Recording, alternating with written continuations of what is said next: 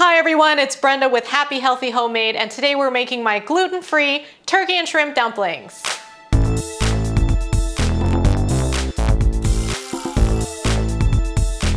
I have not had a gluten-free dumpling like this before.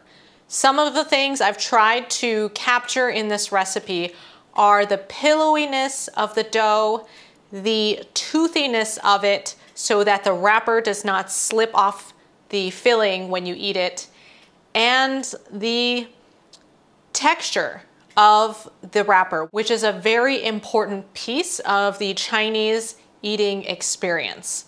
These dumplings remind me of Chinese New Year growing up. Every year the family would gather around the table and we would all participate. Somebody would be rolling the dough and somebody else would be filling the dumplings. I really missed that when I went gluten-free, and it's been years since I've had a good dumpling. No more.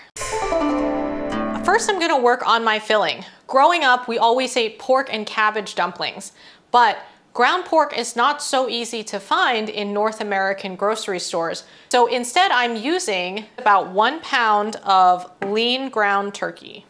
I'm going to add some classic ingredients. First of all, I'm going to add some ginger. Now, what I like to do with ginger is to just use the tip of my knife to peel it a little bit. And I've already washed the ginger. The reason you want to wash your ginger is because it grows in the ground and picks up dirt and dust and little mites that grow on it.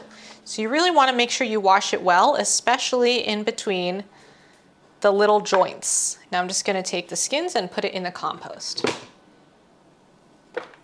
Now I'm going to take my ginger and cut it into planks, then little slivers, then little cubes. Now my minced ginger goes in with the turkey. Now I'm going to chop my scallions. These are not the freshest scallions, but that's okay because this is going to get cooked and not presented as a garnish. So first thing is I trim off the roots and compost. Slice them long ways first. Then I'm going to arrange them and mince them. This goes in with the turkey now. I've got 6 large shrimp that I'm going to add as well. I love the taste of shrimp. It really reminds me of Chinese New Year. They just add such a wonderful fresh seafood flavor, and they're very special because they're more expensive. So today I'm adding shrimp to my turkey dumplings. Now when you pull the tail off, inside the tail is a muscle, and I like to get as much of that meat as possible. So now what I like to do with these large shrimp is I like to give it a little slice down the belly, and then I like to cut that into long strips, and then I cut that into little cubes. I keep these pieces about 1/2 centimeter or 1/4 inch in size because I really enjoy getting a whole bite of shrimp. So I don't want them to be too small. Now I'm going to wash my hands. I've got these dried shiitakes that I soaked in hot water for around 15 minutes to soften them up. First, I'm going to squeeze, drain, and rinse them. Now I'm taking the stems off because they're fibrous and chewy. The reason I like dried shiitakes for this is because they have a very concentrated flavor and because they don't release water as they cook.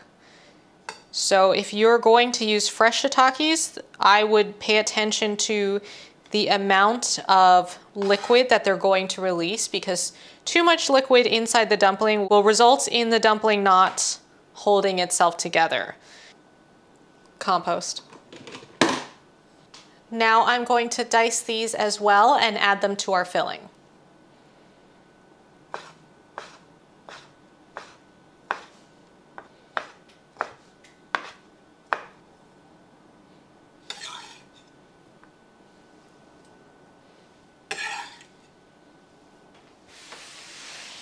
Now I'm going to add some seasoning to our filling. First, white pepper, a little bit of sesame oil, gluten-free soy sauce. I usually don't add salt at this point because I like to have more salt in my sauces. If you don't plan to use heavy sauces, now is a good time to add salt. Now I'm going to mix the filling. I like to do this with chopsticks because it helps give me a feel for the filling and it doesn't pack the filling tightly. What we're looking for here is a filling that can stick together, that is not going to release too much liquid in the cooking process, but that is also not going to become dry as we cook it. Now we've got our mixture together and we're ready to set that aside and use it for our dumpling filling. If you want to test the flavor of your filling and you're not sure if you've given it enough seasoning or salt, what you can do is take a little bit and put it in a saute pan, cook it through and adjust it from there. I welcome you to experiment and find a filling that you enjoy. I'm setting this aside and now we're going to work on our wrappers. First, we're going to mix our dry ingredients. We'll need 200 grams of brown rice flour,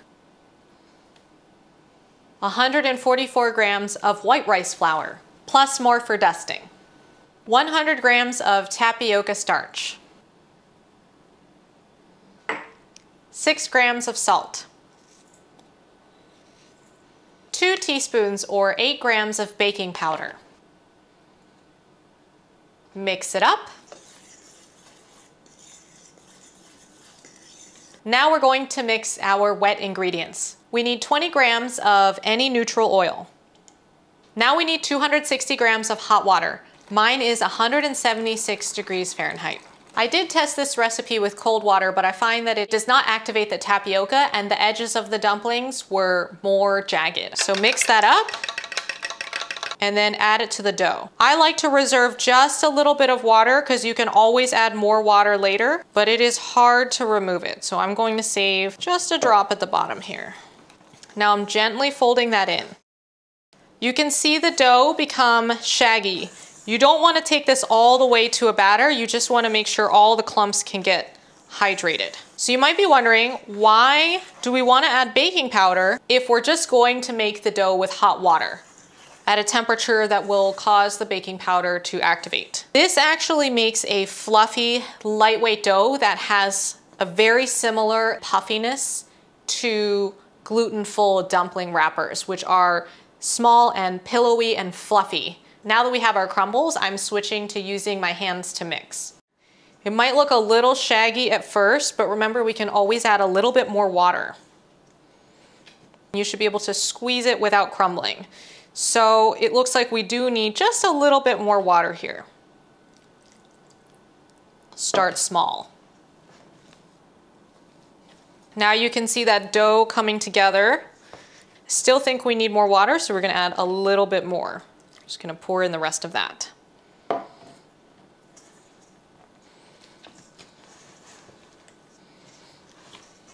All right, now we're starting to get a fluffy dough ball that is picking up all the extra dough around the sides. So that's how you know we're getting close. When you can do this, you're there. Just gonna give you a close-up here so you can see the texture of the dough. I like to have wrappers that are around 19 to 20 grams, so this should make around 36. Now I'm going to portion out each wrapper. What I'm doing is weighing each piece, and then once it's the right weight, I'm just gonna squeeze it all together. I find that getting the wrappers to be all around the same size is the trick to having evenly sized dumplings. Now I'm covering these with a wet cloth to prevent them from drying out so that we have plenty of time to work with them. It's time to fill our dumplings. I use a very simple rolling pin. It's like a little dowel. It's nice and lightweight, and this is the kind my family used to make dumplings, so why not do the same? First, you're going to dust your surface. I use white rice flour. Now you're going to take a ball of dough, work it between your hands, and what you want to feel for is a smooth sensation. So it will go from having a rough outer surface to feeling very smooth as you squeeze and work it between your hands. So as I'm working it between my hands, I'm also stretching it a little bit. I'm not just rolling it in a ball. I'm really pressing and stretching. You'll end up with a smooth ball that you can press flat. And now you'll put it in the middle of your dusted flour, and you're going to hold the dough with your non-dominant hand while you roll with your other hand. The ideal dumpling wrapper, according to Chinese people, is one that has thinner edges and a thicker middle. So you'll see that I roll only the outer edges and I leave the center a little bit thicker. I also try not to get too much dusted rice powder in the middle so that we can stick our edges together. I'll show you what this looks like. So I'll do one more just to demonstrate. You take your dough ball, it's scraggly to begin with, and you roll it between your hands and really press as you roll it. And then when it feels smooth, press it flat. Then you put it on your dusted surface and very gently spin it as you roll it. If it starts to get sticky, you can collect a little bit more dusting powder. Try not to get too thin here as you're getting started. It's much easier to roll a thicker one than a thinner one.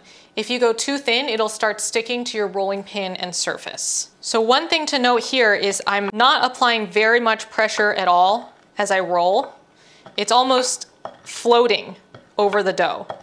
This dough does not stretch like it would if it had gluten, so you cannot press hard as you roll around the edges here. Just let it float. Once it starts following the rolling pin, you're on your last couple rolls. Okay, in terms of actually filling the wrapper, I hold the wrapper in my non-dominant hand. Make a crater with the hand that is holding the dough. Arrange your filling in a football shape and then lay that into the dumpling wrapper. Flatten that out with the chopsticks.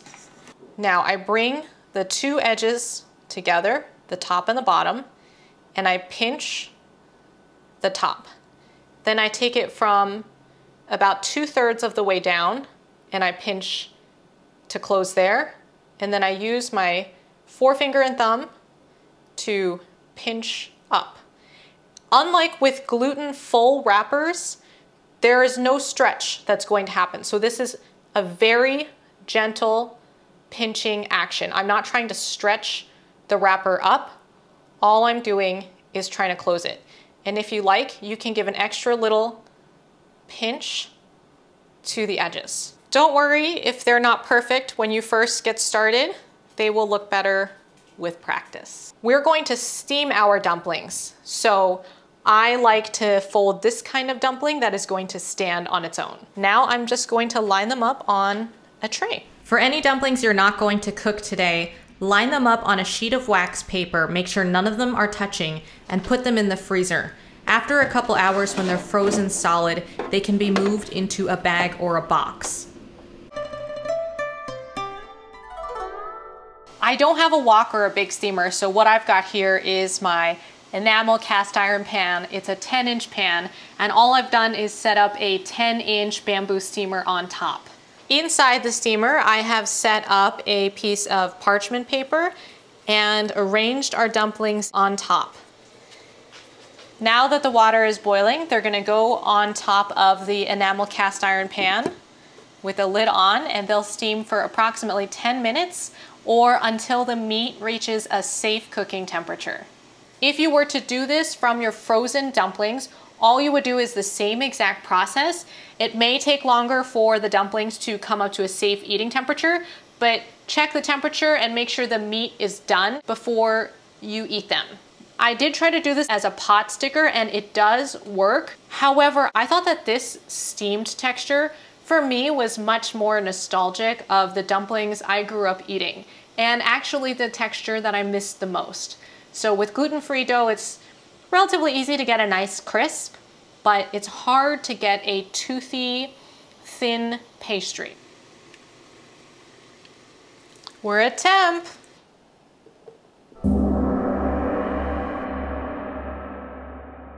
I cannot wait to dig in. These look fantastic. They cooked up beautifully. The skins are glowing. Growing up, I ate these with raw garlic and black Chinese vinegar. I'm not gonna do the raw garlic today, and because black Chinese vinegar is not gluten-free, I'm just gonna use balsamic. Now you can use whatever sauce you like for these, as long as you enjoy eating them. Wow. Okay, here we go. First bite.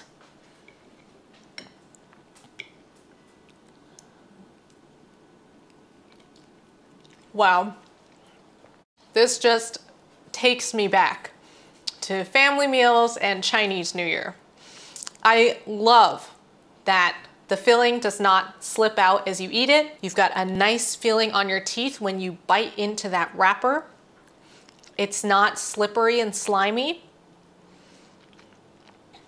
And it is such a well-balanced dumpling. There's no dry bits or uneven texture. Now with dumplings, they can be very hot inside. This one was well over the safe temperature. It was 200 degrees Fahrenheit.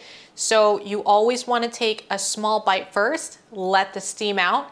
You never want to put the whole thing in your mouth because you might burn yourself with a squirt of hot broth. For more recipes like this, ring the bell, smash the like button, and leave a comment. I'll see you next time. Enjoy.